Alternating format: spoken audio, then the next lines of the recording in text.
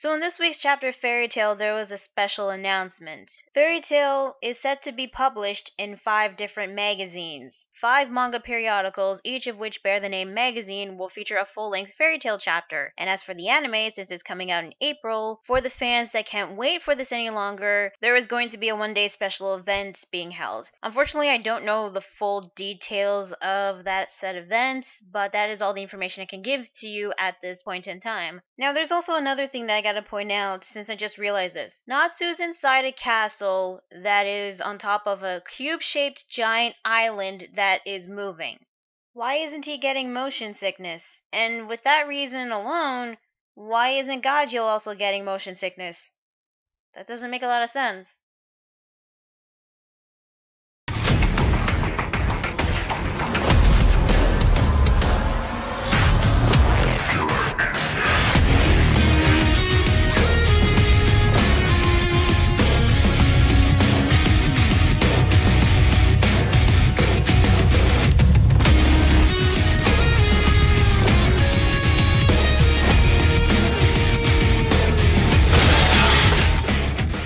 Hey guys, LunarSpawn27 here, bringing you Fairy Tail Chapter 372, Breach. So the chapter begins in color where we see Kyouka already handcuffed. Well, that was quick.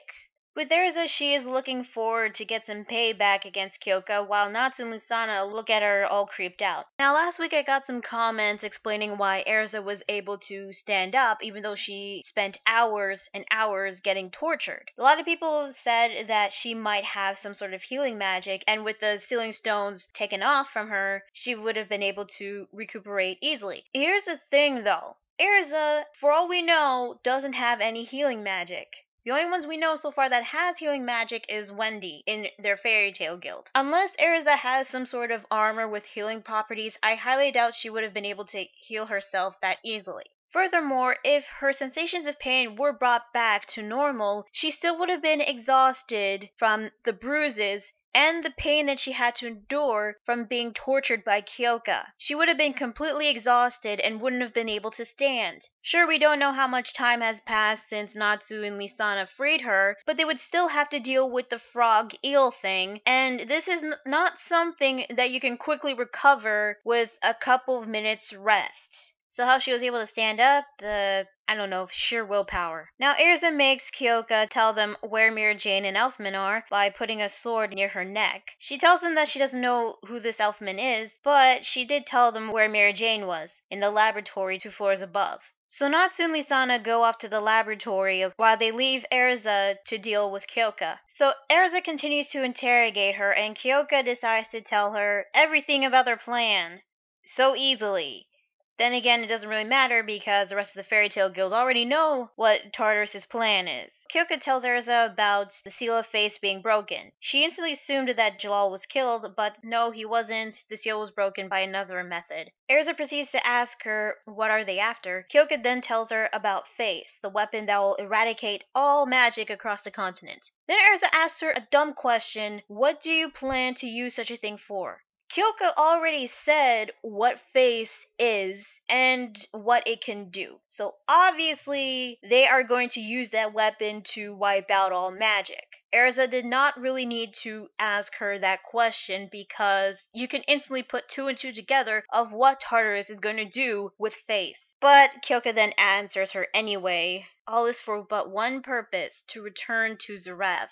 I don't know what she means by that. Does she mean like she wants to return the current world to the way Zeref wanted it to be? I don't know. Well, anyway, Kyouka then breaks off the chains, although I didn't get why she did that earlier, the instant Natsu and Lisanna left, but I guess it was to catch her off guard or something, especially since the restraints were only meant to seal magic, not those who have curses, and I'm kinda glad she broke free because I was hoping that this was not it for her. So she proceeds to attack Erza, but she blocks the attack. For some reason, Kyouka looks surprised, and then Erza kicks her through the hole. Now, this was mentioned earlier that each demon was created from each book from Zeref. Now it has been confirmed that the demons, the Kyukimon and everyone in Tartaros, were from the books written by Zeref. It seems that Kyouka can do more than just raise and lower sensations, but she can also stretch out her claws, which she does so towards Erza, but she dodges and blocks them with her sword. Now, while they continue to fight, Erza proceeds to give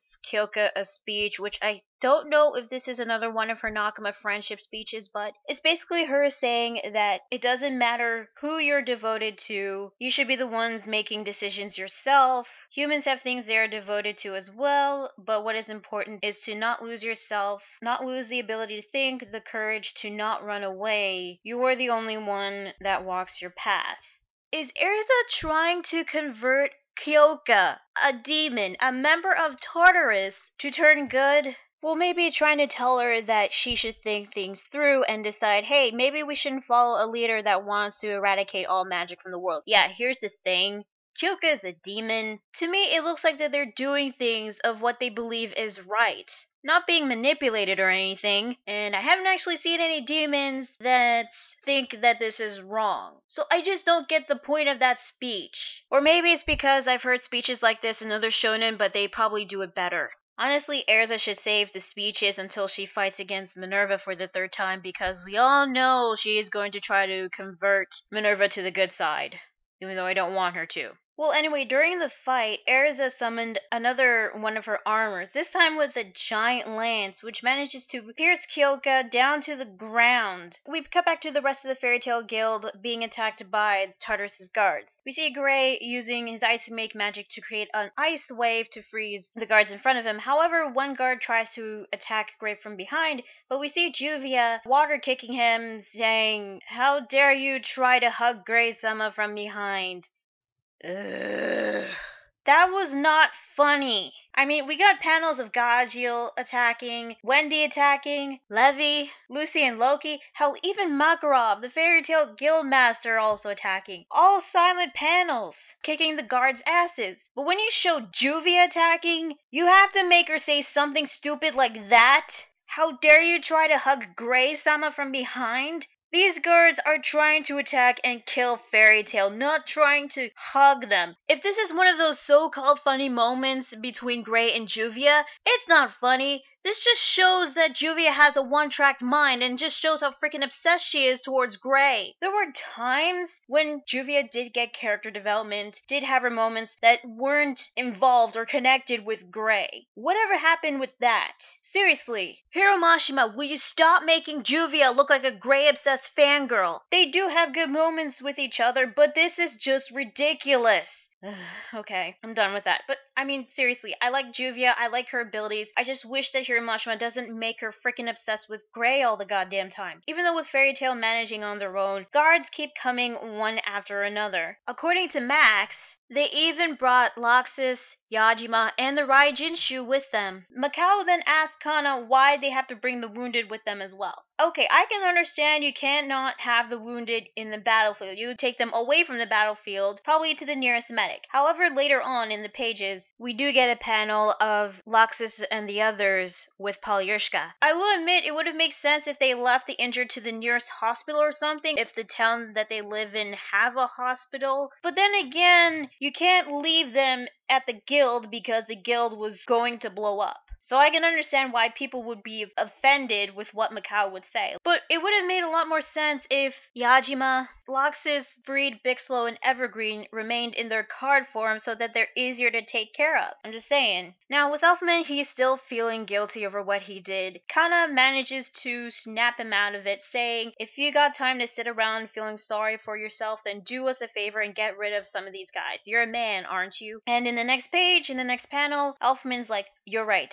I'll make sure to take responsibility for this. So yeah, I'm kind of glad that Elfman is not like moping around for the entire chapter. I'm kind of glad he snapped out of it and decided to take responsibility by taking down some of the guards. Romeo is actually wondering how they're able to make it to the castle, since because of the gravitational field, they're at the bottom, and the only way they could like get above surface would be going around the cube. But that would take too long, and because of the guards, they're being delayed and being held back. Not to mention that they're gonna tire themselves out with all these guards that they're attacking. Since I noticed that Makarov is in his giant form, why doesn't he like punch a hole through the ground for them to break through? Maybe dig their way up. But I guess because of all these guards, he doesn't really have the time to do so. They notice something protruding from the bottom. And then in the next page, we see Erza bursting right through from the top to the bottom of the cube island. And with Kyouka, by the way, who got hit by the lance, and considering how sharp that thing is, I thought that she was going to be skewered by that thing, but I guess not, because she has tough skin.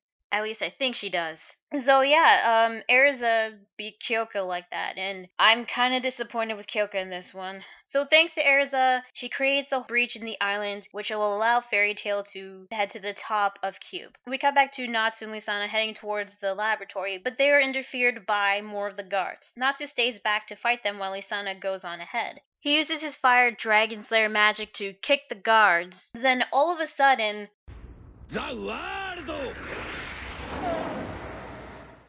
everything goes all black, and the guards were completely frozen in midair. Somebody walks towards Natsu from behind, and it turns out that person is Zeref.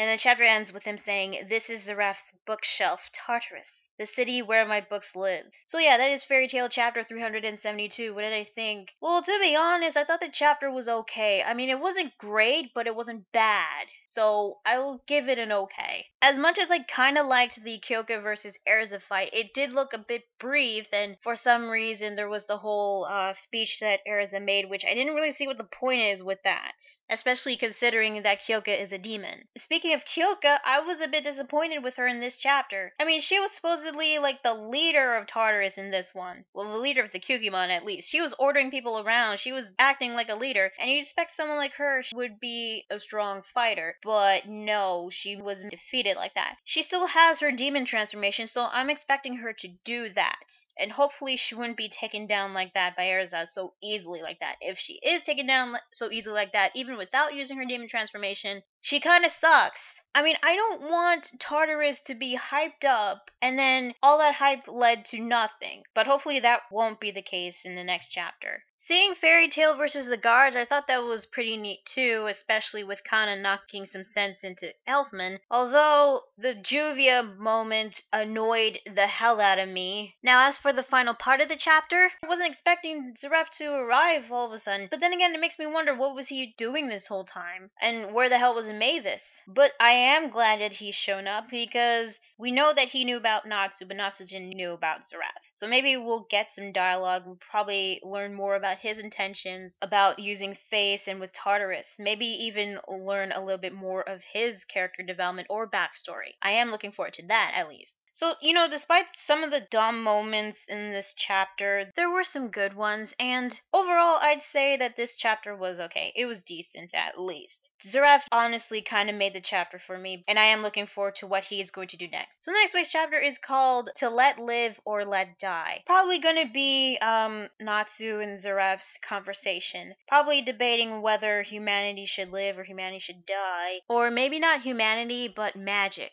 So yeah, that is Fairy Tail chapter 372. Tell me guys, what do you think of this week's chapter? Did you like it? Did you hate it? Were you a bit disappointed as I was with Kyouka in this chapter? Let me know in the comments below. Be sure to like the video if you like it and subscribe to more videos. Also, be sure to check out my Facebook fan page and Google+.